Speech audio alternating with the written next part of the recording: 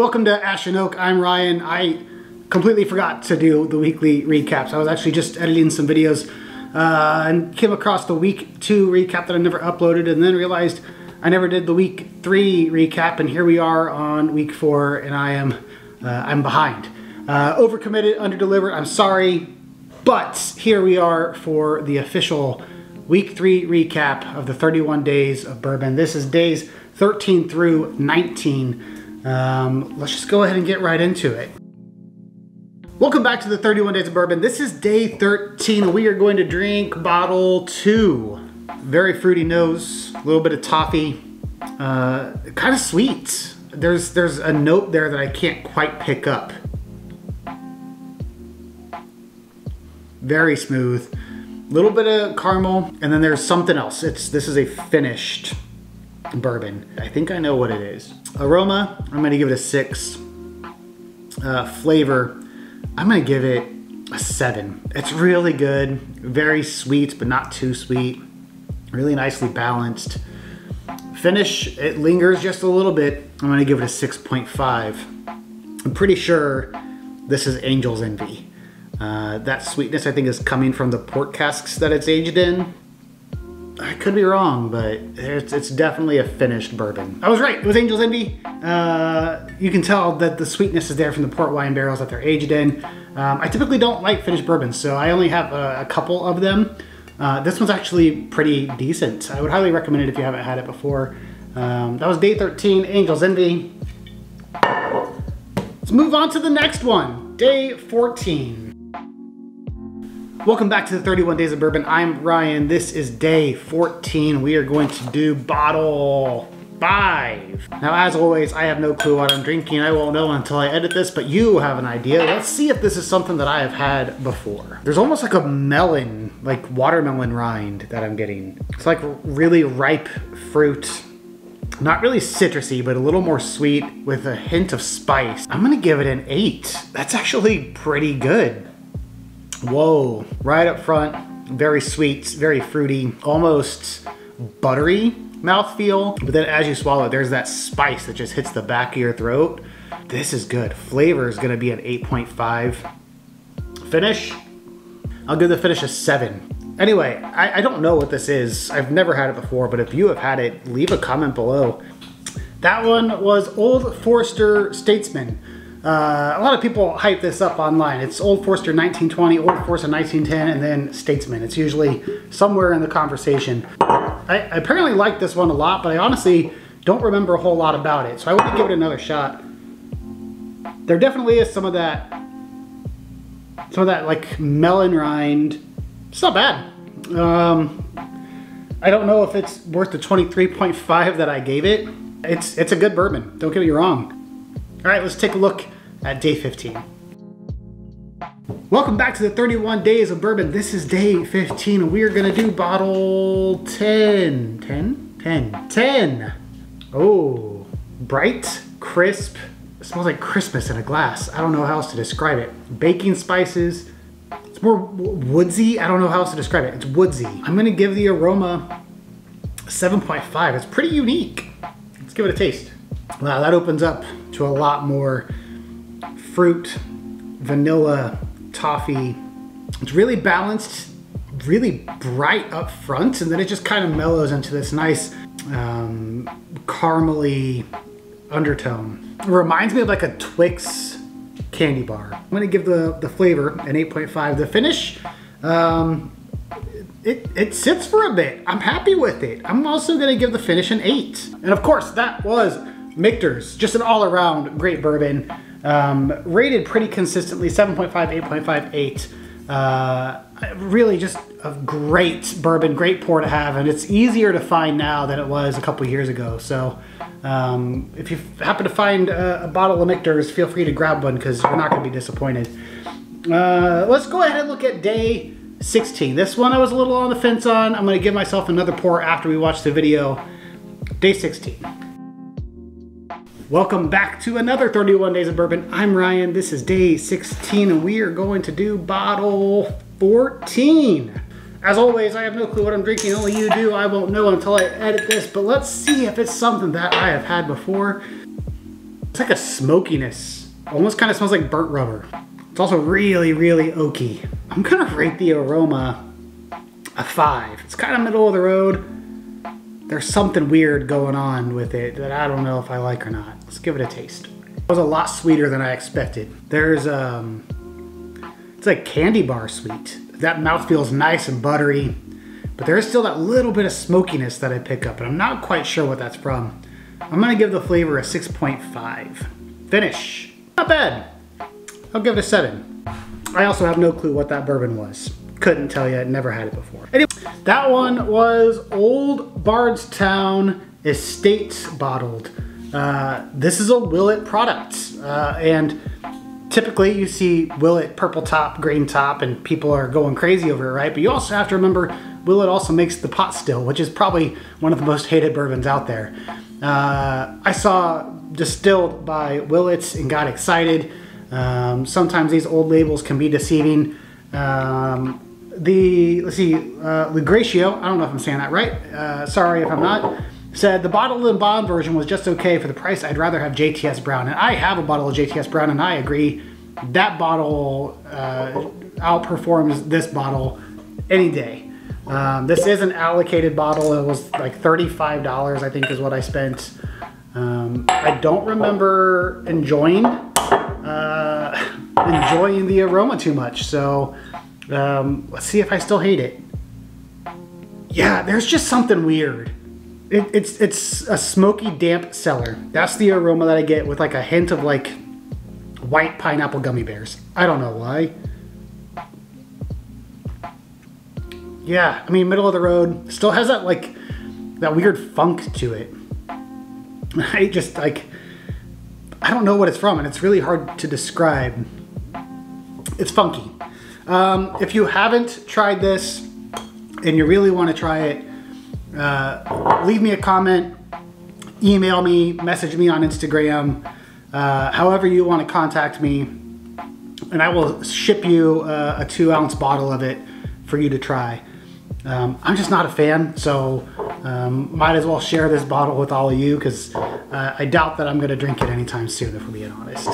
Let's go ahead and check out 17. I'm Ryan, and this is the 31 Days of Bourbon. This is day 17, and this is bottle 17. Very sweet on the nose. Almost smells like honey and marshmallows. It smells good. I'm gonna give the aroma a 7 out of 10. Let's give it a sip. It's really light. I would say that's probably 80 proof. Marshmallowy sweetness. It's a little floral. It's not really something I pick up a lot, but I kind of pick up some floral notes on this one. Little hints of nuttiness. I'm gonna give the flavor a 6.5. Finish, I'm gonna go with a 6. This one was Breckenridge. It says here on the bottle, whiskey with, oh, you probably can't read that. Whiskey with snowmelt water from the Rocky Mountains. Little gimmicky.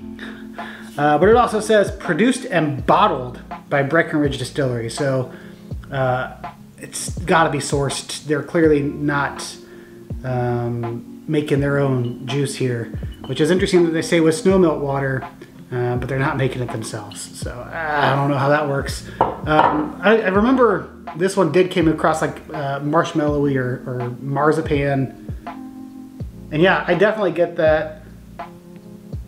A lot of honey, marshmallow, marzipan. Just incredibly light, insanely light. There's virtually no burn.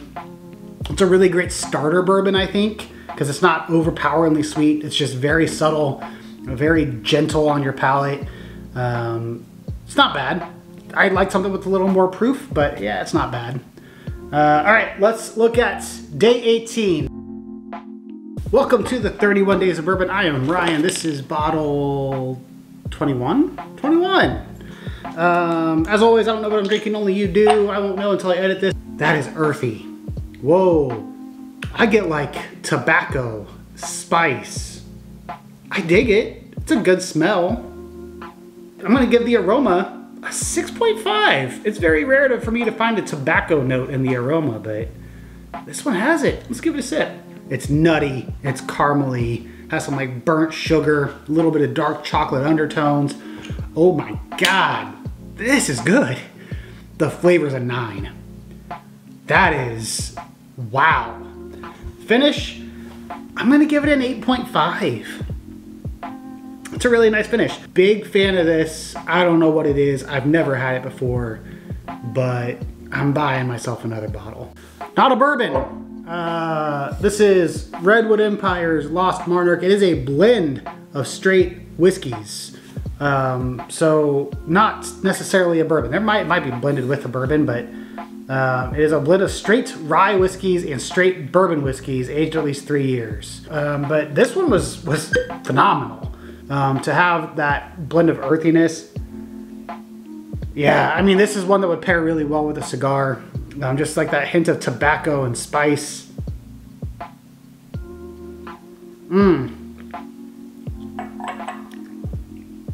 That is my new favorite cigar bourbon. Hands down, well, cigar whiskey. Not really a bourbon. If you're into cigars, you should pair your cigars with this Redwood Empire Lost Monarch. Phenomenal. It's so good. Almost savory, sweet, earthy. It has so much going on. I'm a big fan. All right, this very last one, probably the most controversial bourbon I have seen, the most divisive by far. There's a camp that absolutely loves it. There's a camp that absolutely hates it, and I haven't found anyone that is in between. Let's go ahead and take a look at day 19. Welcome back to the 31 Days of Bourbon. This is day 19. We are going to do bottle 22. Oh, wow. Immediate green apple. A little bit of spice. It smells like an apple pie. I'm giving that an 8.75. It's almost a 9. Very sweet, very light. You get like cream corn. There's just a little bit of spice. I'm gonna give the flavor an 8. It's pretty solid. Finish, it lingers just enough. 8.5, feels reasonable. I have no clue what this is. It tastes really familiar, but I don't think I've ever smelled a bourbon that smells like an apple pie. So I have no clue what it is. That one was Castle and Key 2023 Batch 1. Now this is not their wheated bourbon. This is their straight bourbon. Maybe that makes a difference. I've also heard they're now doing 2023 Batch 2. And I've heard people say 2022's batches were awful. If you look on any Facebook, Discord, whatever group, and you look for Castle and Key, there is undoubtedly a group of individuals that are just trashing this bourbon. They're saying, I had hopes for it, but it just wasn't good. They need to figure out what they're doing with their distillery. Really cool atmosphere, garbage bourbon, like a whole bunch of crazy things, right? I tried a 2022 batch, I want to say a batch 3, maybe batch 2, and it was good. It wasn't phenomenal, but it was good. This 2023 batch 1 is amazing. So much better than last year's batch. I can't speak for 2023 batch 2, but 2023 batch 1 definitely gives some of that apple pie vibes. You have the apple, the spice, the little bit of like fresh dough. It's such a good bourbon, and it's maybe $60 for a bottle. It's nice and affordable, not really allocated. You know, I rated it a 25.25. We can round up to 25.5. This is the best of the week. So I get taste is subjective. Certain people are gonna hate certain things. By the way, this is a second bottle. This is sealed, full disclosure, because I cracked open a new bottle for that video and it's gone. Within the last week, I've drank some of it, I've shared some of it, I've sent out some 2-ounce bottles to some friends because I had to share. That batch was phenomenal. This batch is still 2023 batch 1. Granted, it could be, you know, different barrel. I don't know. I'm hoping this is the same as the bottle that I just emptied, because it's such a good bourbon. It's underrated in my opinion. 2022 batches, take or toss. Not huge fan, but they were okay. 2023 batch 1, I mean, amazing. I'm hoping I can find a 2023 batch 2 so I can grab it and compare. I'm gonna keep messing with the Castle and Key. Y'all can hate on it all you want because it leaves more for me. Anyway, that is the end of week 3. Thank you guys so much for watching. Sorry for the late post. I just completely forgot with work and trying to keep up with the videos daily, and it was a whole thing. Week 4 will be on time. I promise you. Week 5 will be on time. Maybe. Thanks for watching. Much appreciated. See you guys on the next one. Bye.